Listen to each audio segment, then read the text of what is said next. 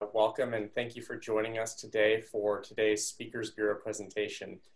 My name is Noah Drew and I'm joined today by Dr. Saamia Ahmed, who will help educate us on the role of a geriatrician in the delivery of healthcare. Dr. Ahmed, thank you so much for joining us today. Thank you, Drew. Noah, very happy to be here. So before we jump in, I would just like to kind of remind everyone out there that we do have a chat function here in Zoom. I encourage you to reach out with any questions that might come up during our conversation, and we'll save some time at the end to do some follow-up. So to help set the scene, jumping in, Dr. Ahmed, can you share some background on the role of a geriatrician? Yes, happy to do that. So geriatricians are primary care doctors that have an additional training in medical care for diseases and conditions that commonly affect older patients. So generally over the age of 65. We work in a variety of settings to try to make access of care easier for our patients. And, on a broader note, I find that a geriatrician's role is to help acknowledge some of the more practical aspects of getting older. I think our culture tends to have a little bit of a negative perception of the aging process, and it can certainly be very challenging. So as geriatricians, we try to empower our patients and help them navigate the changes that occur during this phase of their life. Okay, that's really helpful and nice to know that you're there to support our kind of aging population transition to a different variety of healthcare. What does training look like that might differentiate the regular medical student from a geriatrician? Where would you specialize and how would your training look, different? Right. So as a lot of you know, medical school is 4 years of 4 years of higher postgraduate education after college. And so after that, a lot of physicians complete 3 years of residency, most likely in internal medicine or family medicine. And then geriatricians choose to spend an additional 1 year of specialty training or fellowship, learning about medicine specific to ages 65 and older. So as you were going through medical school, what kind of prompted you to be interested in geriatrics? How did you get your start, or why did you kind of find your passion here? Absolutely. A lot of geriatricians will tell you that they've had some sort of personal connection with a family member. For me, it was my grandparents. My grandmother lived with me for a long time, and certainly I have a very close relationship with her. So a lot of us have some of that personal relationship. And I think as geriatricians, a lot of us want to provide that holistic approach, the whole person approach to care.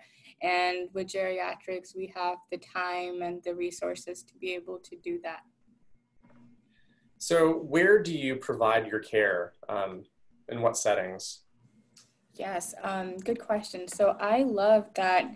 I think this is one of the great traits of geriatrics is that I can practice in so many different settings without just being limited to my clinic.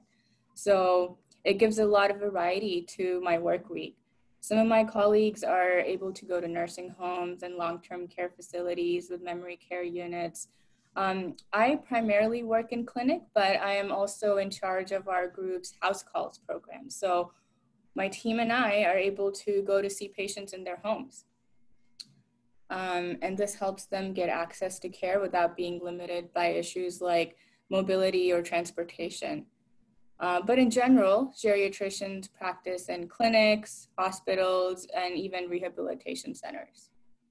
So the idea that you're able to make house calls seems amazing to me. And you kind of mentioned that you thought it was something that we had lost favor here in modernity. Does that limit the ability, your ability to, I don't know, it just seems like that level of service would sort of limit you to see as many patients as possible, which I'm sure is a reality. So do you balance that in some other way to make sure that you're being as effective as possible? That's a very good question. So of course, with house calls, there is limitations in the number of patients that you can see and the time that it takes to travel from each person's home. And so I typically am seeing a fewer amount of patients on the day that I set aside for house calls. But there's so many benefits of house calls that I think that it is something that should be utilized more. And to be honest, it's one of the fastest growing modalities of providing healthcare. So, and this is a tangent out there into left field. Do you see in the future of medicine, as we become as a society more comfortable with telehealth and technology, that geriatricians or the telehealth in the practice of geriatrics will become more prevalent than it is today? Or do you really feel like you need to be with your patient when you're treating or evaluating? Medicine is changing and getting creative in the way that we're providing health. And so telehealth is here to stay. And I think it has a lot of advantages, especially in increasing access. Patients in remote areas, rural areas may not have access to a geriatrician. And so in those circumstances, I think being able to teleconsult with a geriatrician, especially for the families, can be an invaluable resource. With that being said, I think there's just another charm in being able to see patients face to face, seeing what's really going on in their home. And to be honest, with our patient population, there are certain limitations with technology. And so for those patients with dementia or physical impairments, there are just undeniable benefits to house calls. Wonderful. You kind of mentioned earlier the age that you're working with, but is there a right age for someone to start seeing a geriatrician? So much like a pediatrician cares for you in your earlier stages, I would say a geriatrician cares for you in your later stages of life. We typically say Medicare age or turning 65 is when you reach geriatrics age, but aging really is on a spectrum. So you may have a 70-year-old woman who only takes a daily aspirin and a multivitamin, and she's pretty active and doing well. And on the other hand, you may have a 64-year-old person who's had a stroke and is now having signs of early onset dementia. So it really is dependent on your overall health and how you are managing it. So it sounds like you really meet people where they are in terms of what they need. What are some of the signs then that it might be time to transition over to a geriatrician? That's a very good question, Noah. A lot of times it's unclear for family members, especially as things change. So I guess I'll start by saying that if you already have a primary care physician that you've been seeing for a while and they're comfortable in providing care for you as you get older, then by all means, stay with that physician. But as we age, we start having to address things that maybe we didn't have to think about before. And sometimes a regular primary care provider may not have the time or the understanding needed to address the way our lives change as we get older. So, for example, if you find that you're on a lot of medications or you're seeing too many specialists, or you or your family have noticed subtle changes in your personality or memory, those indicate that maybe it is a good time to at least get evaluated by a geriatrician. Okay. In your work, how do you support your patients' health goals and wishes? So once you actually have someone who's transitioned over to your care, what are some of the things that you focus on, or what matters to you as a provider? Yeah, so in geriatrics, we talk about the 5 M's: mind, mobility, medications, multi-complexity. So all your medical conditions, how they interact with each other, how they're affecting each other, and is there anything that is conflicting the other? And then most importantly, what matters most to the patient. So by focusing on what matters most to the patient, we can engage in shared decision-making and problem solve together how we can best achieve that goal. For example, if the goal is to continue living independently for as long as possible, then the patient and I can sit down together and talk about what services we can bring in to best support that goal. And that is one aspect of house calls that I enjoy the most. we actually have an interprofessional team that consists of a pharmacist, a social worker, a nurse, and a physical therapist, and myself, and we all sit together and discuss the patient's care. And with recommendations from each specialty, we're able to address the needs of the patient in a more holistic manner. So if the ultimate goal is to improve quality of life and function, we're able to do that in a more cohesive way. And also, a lot of times we're able to figure out more creative and unique ways to support the needs of the caregiver. That makes a lot of sense. And you mentioned house calls again. Can you maybe elaborate a little bit more on what that looks like? Yes, absolutely. I just assume that people know about this, but so house calls are very interesting to me because, I always just assumed that it was something that doctors used to do back in the day and no longer relevant to the way medicine is practiced now. I was first introduced to this format of home visits during residency when I was seeing a few of my very complex patients who weren't able to come into clinic for whatever reasons. And then during fellowship in Nebraska, I worked with this really amazing physician. She was so compassionate and just an amazing doctor, Dr. Mostek. She was seeing patients in their homes and also doing evaluations for adult protective services. So very, very challenging circumstances, if you can imagine. And it really just opened my eyes to what this model of care could offer. I think we underestimate the amount of patients that need home-based care. There's some statistics that say that there's about 2 million what we call invisible homebound adults who are seriously ill or frail or have so many medical problems that coming into clinic on a routine basis is just very difficult. So by not coming in, their medical problems are either getting worse or more complicated. And that's what we don't want, for you to become ill or hospitalized frequently because you are not able to come into clinic in the first place. So that being said, can you maybe help us understand how a patient accessing home health care could benefit them? Can you clarify what you mean by home health care? Because health care is something entirely different. And that's me being a lay host here. So no, you assessing a patient in the home, to use the proper terminology, or the question I'm trying to ask. Yes, so that actually should be something that clarified. So a lot of patients that have Medicare benefits receive home health care, which is through a third-party company where a nurse or a physical therapist or an occupational therapist come to your home a few times a week to improve certain goals, mobility, or manage your medicines, etc. What we provide is a physician, or the house calls program is where a physician or a nurse practitioner comes into you to do a office visit just in the home setting. Okay. Does that kind of help answer the initial question? I think it does. I think we stumbled into a good point of clarification. So thank you. I think that's great.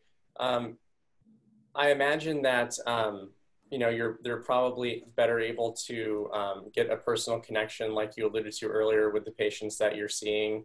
Do you ever evaluate the environment that you see your patients living in, or is that something you might feel to the interprofessional team that you're working with? Absolutely. So I think one of the most amazing benefits of being able to go into a patient's home is the personal connection that you build with them. It's a much different experience than in a structured clinic environment where power dynamics can be a confounding factor. So when I go into a patient's house, I'm a guest in their home. It gives me a window into their life, their interests, the photos that they have up, or some of the things or hobbies that they do, the lifestyle, and a lot of times family dynamics. So for example, I recently went into a patient's home who had been discharged from a hospital and now recently had a lot of leg swelling. And going into their home, I initially noticed that there was a lot of clutter, barely enough room to walk. The patient was at a risk for falls. And I felt that, safely she could not manage this leg swelling at home.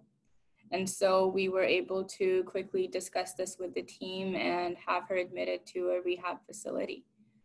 So there's a lot of things that you do pick up, and just from the environment. And I also find that patients often open up about their difficulties or worries or anxieties much more when they're in an environment that they're most comfortable.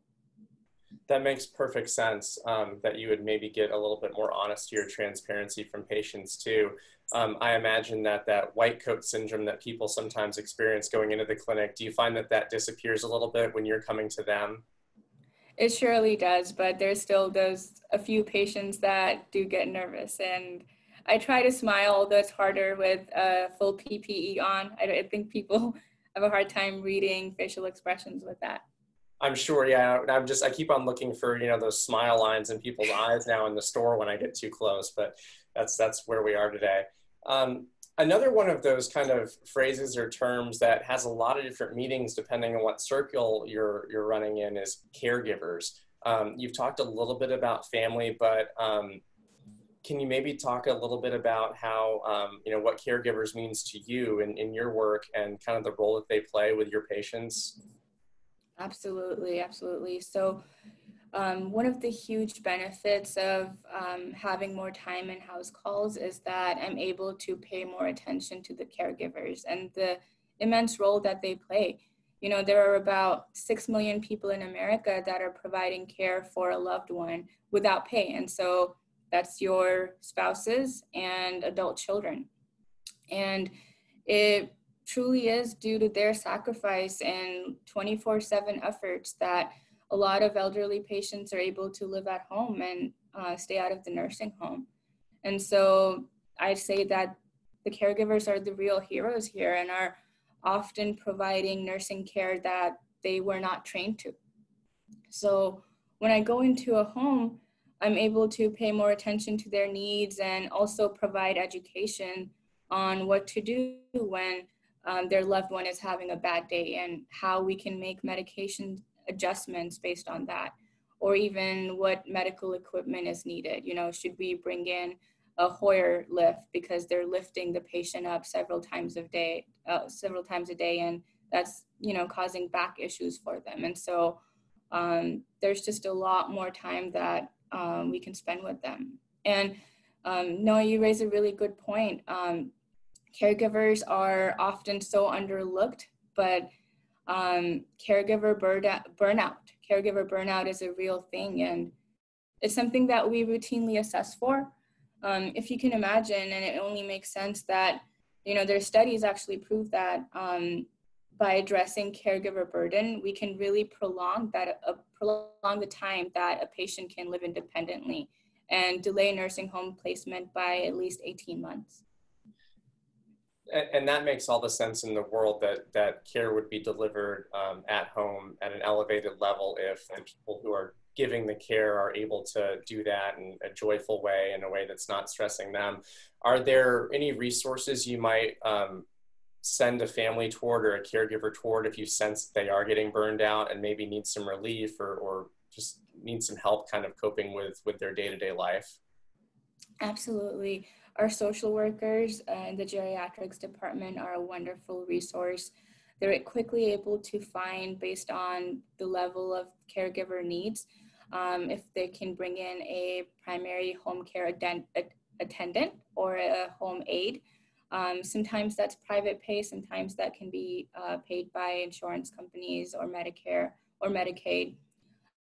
There's also respite services where a caregiver can leave their home to attend to their self-care and errands several hours a day and not have to worry about their loved one at home, where someone else steps in for those designated hours. And so there are a lot of resources out there for caregivers. There's also educational classes. Sorry, I interrupted you. Oh, no, vice versa. And I'm sorry. Educational classes, does that kind of? Sorry. Educational classes for caregivers where they're able to kind of talk to a group of people in similar situations and kind of brainstorm together how they deal with these challenging circumstances and also take care of themselves. Perfect. Yeah, I imagine having that peer support is really important. I'm so excited because there's just so many things that you know kind of come out of this. If we're talking about family at this point, what if you know are or someone who has an older family member, they still seem like they are you know functioning, but maybe they have a couple of issues that maybe you know tell them it's time to elevate the level of care or expertise that they're seeking. What role does a family play in helping an older family member kind of make the transition or help make decisions? I say family plays the biggest role in a lot of this. A lot of it is also dependent on the patient and how much they have involved family into their medical care up until this time. And so sometimes where a geriatrician can step in is helping the patient understand that we are in a different place now and that we do need help from family members. And that's where I think transitioning to a geriatrician can be helpful.